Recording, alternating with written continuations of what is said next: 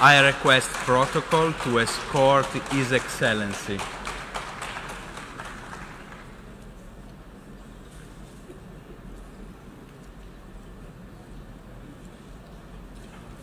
On behalf of the General Assembly, I have the honor to welcome to the United Nations His Excellency Adama Barrow, President of the Republic of the Gambia, and to invite him to address the Assembly. Please.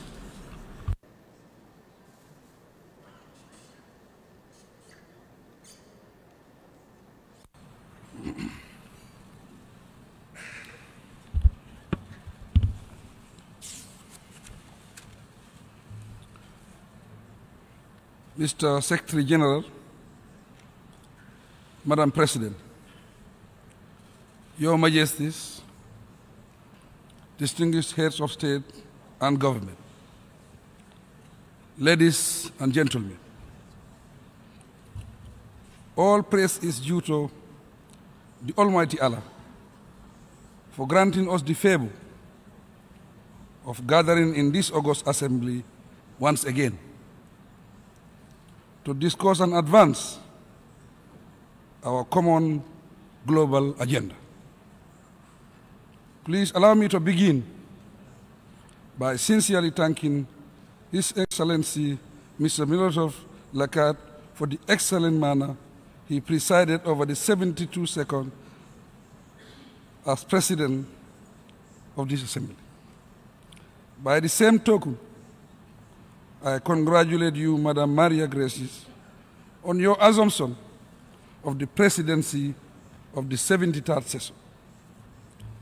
I assure you that, as one of your vice presidents, the Gambia pledges its full support and cooperation during your tenure of office. Madam President, the theme for the 73rd session, making the UN relevant to all people, global leadership and shared responsibilities for peaceful, equitable, and sustainable societies, is indeed very relevant in today's global affairs. By implication, the pursuit of the UN's mission for peace, development, human rights also remains as relevant today as it was in 1945 when it was adopted in response to the horrific experiences and destructions during that gloomy era. Amid the complex multilateral challenges that continue to confront us globally, no country can strive or solve all its challenges in isolation.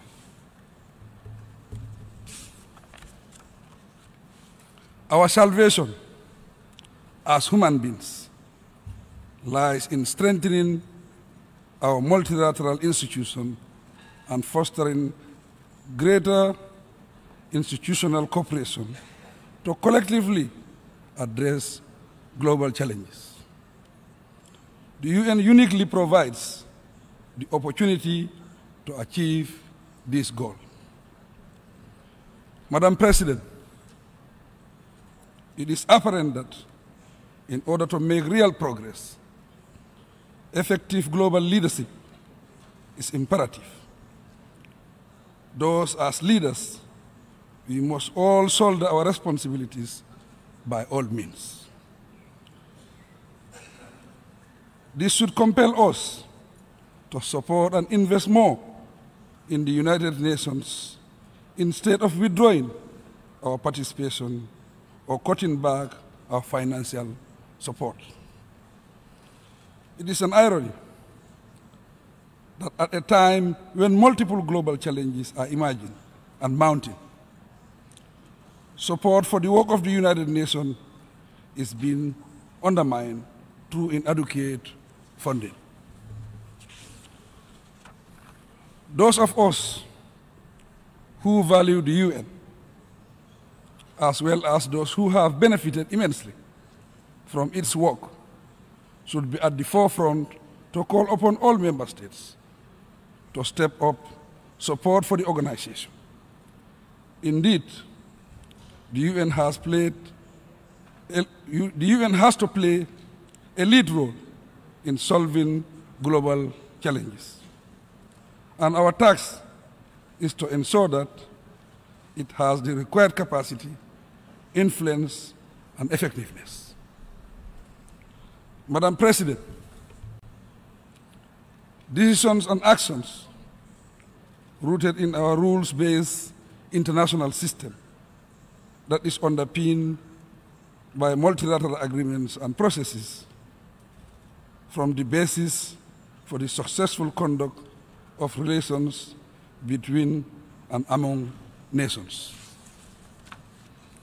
Let us therefore restore faith in our rules-based international order so as to remain relevant and collectively make progress on our global agenda, ranging from tackling the menace of climate change and terrorism to addressing disarmament, trade, development, and other concerns to humanity. Madam President, I am confident that it is only through effective global leadership and effective international cooperation that the well-being of all of the world's citizens can be achieved. As leaders, we have the shared responsibility to promote a world order that prioritizes peace over insecurity. A world order that eliminates the growing inequalities around the world. A world order that brings us sustainable development. Madam President, with reference to the Gambia,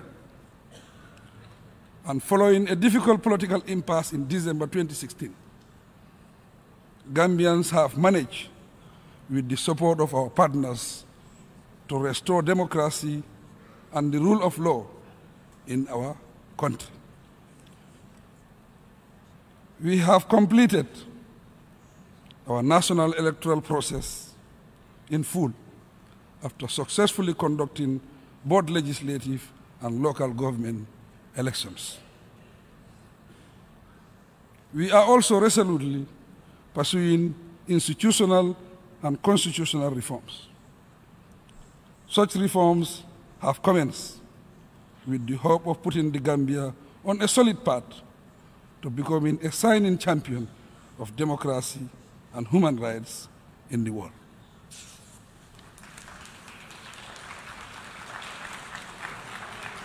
Madam President, when Gambians voted for change in 2016, they actually yearned to be in charge of their destiny.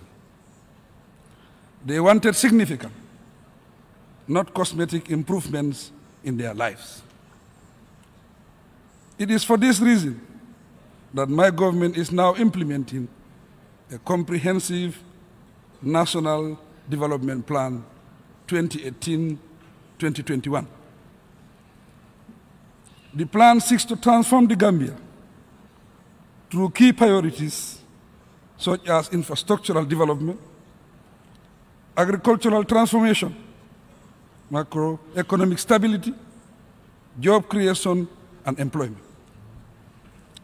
The plan also seeks to consolidate our democratic gains through good governance, rule of law, and respect for human rights and people's rights.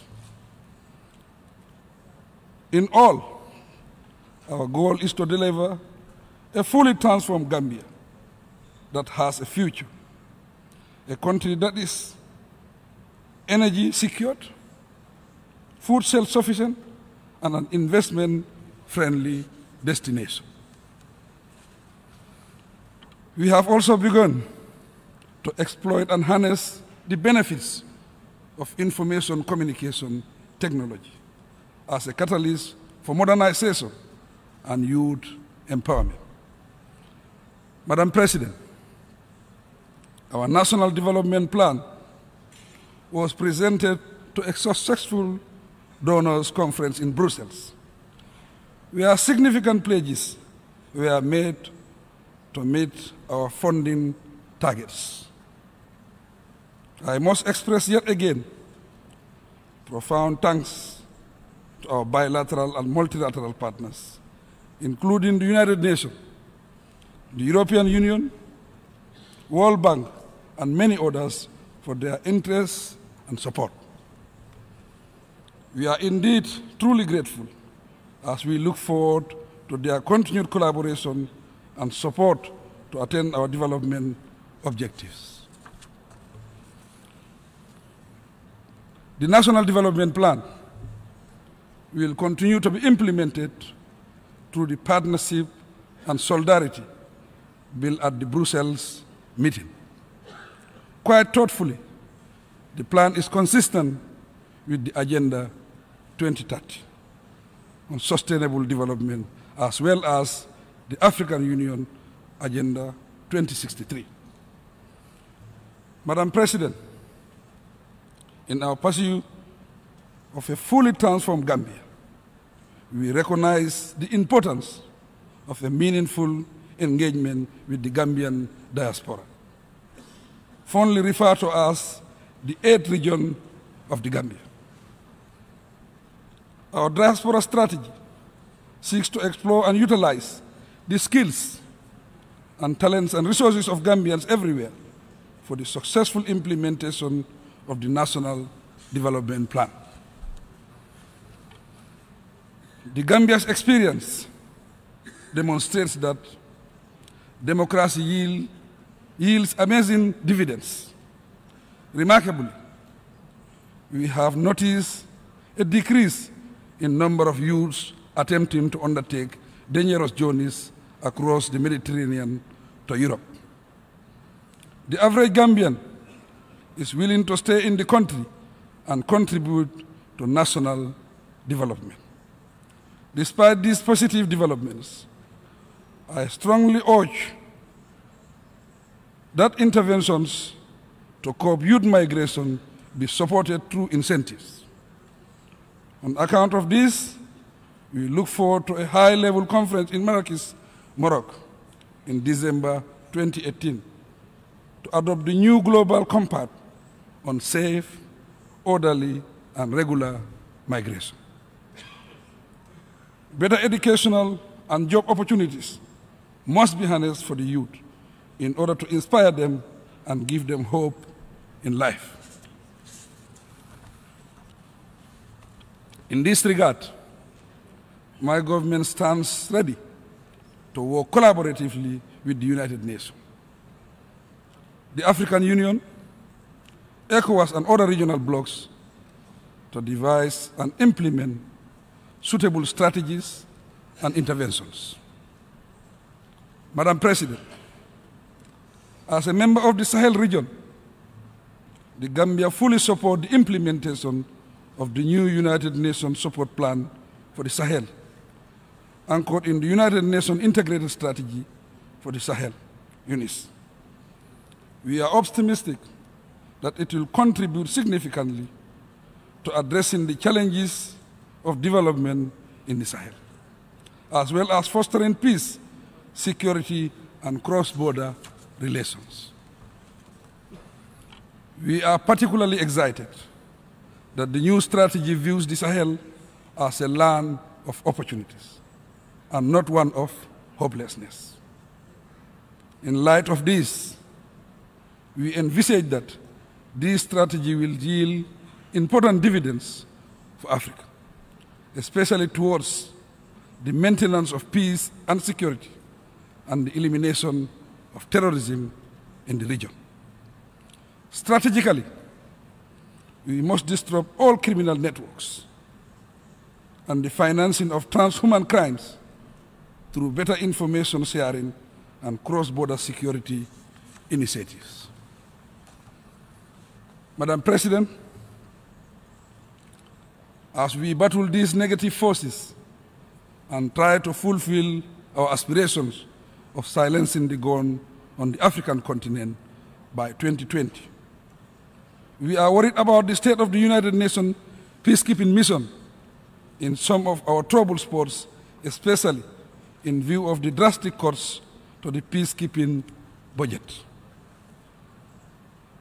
The unavailability of the critical resources required to support peacekeeping is quite worrisome. The Gambia supports the introduction of appropriate reforms to strengthen the UN's capacity for both peace building and peacekeeping. And this should be reconsidered and maintained as important priorities on the organization's agenda.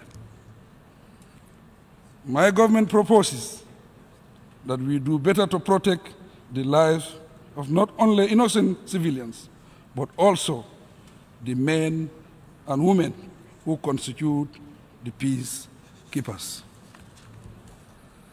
At this juncture, let me seize this opportunity to pay tribute to all the gallant peacekeepers who have fallen. We call on our partners to rise up to the challenge and stop the protraction of all conflicts. Consequently, we support the Secretary General's agenda for reforms. Madam President, as Africans,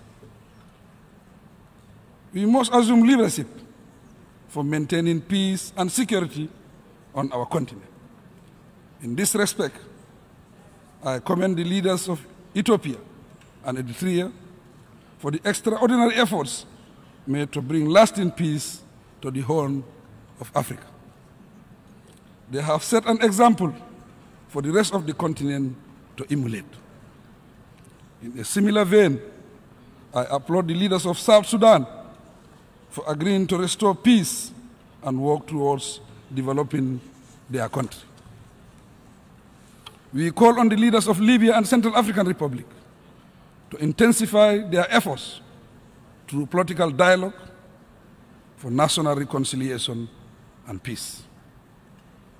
Madam President, my government reaffirms its strong support for the two-state solution to establish peace between the Palestinians and their neighbors. Related to this, we pronounce our unconditional recognition of the One China policy. Similarly, we recognize the support provided by the government and the people of Bangladesh to address the plight of the Rohingya Muslims. As the upcoming chair of the next OIC summit, the Gambia has undertaken through a resolution to champion an accountability mechanism that would ensure that perpetrators of the terrible crimes against the Rohingya Muslims are brought to book.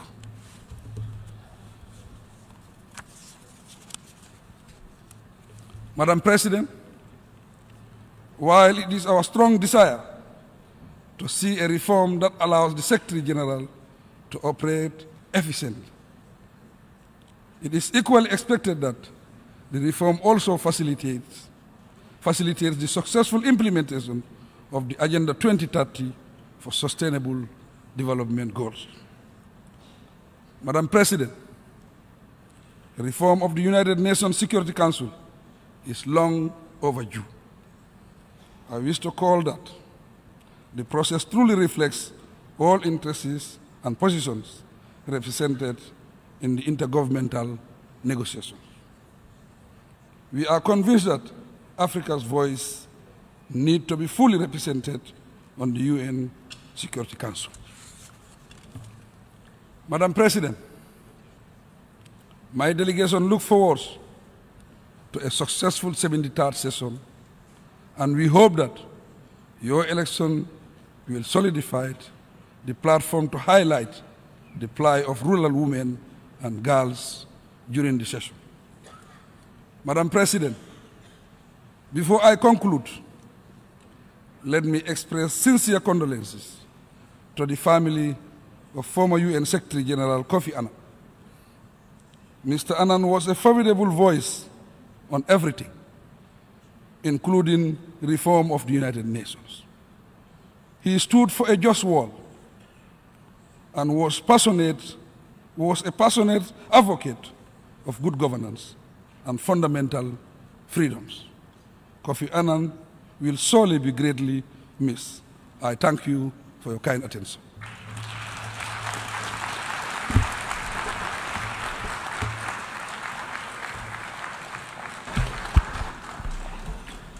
On behalf of the General Assembly, I wish to thank the President of the Republic of the Gambia for the statement just made. May I request representatives to remain seated while we greet the head of states.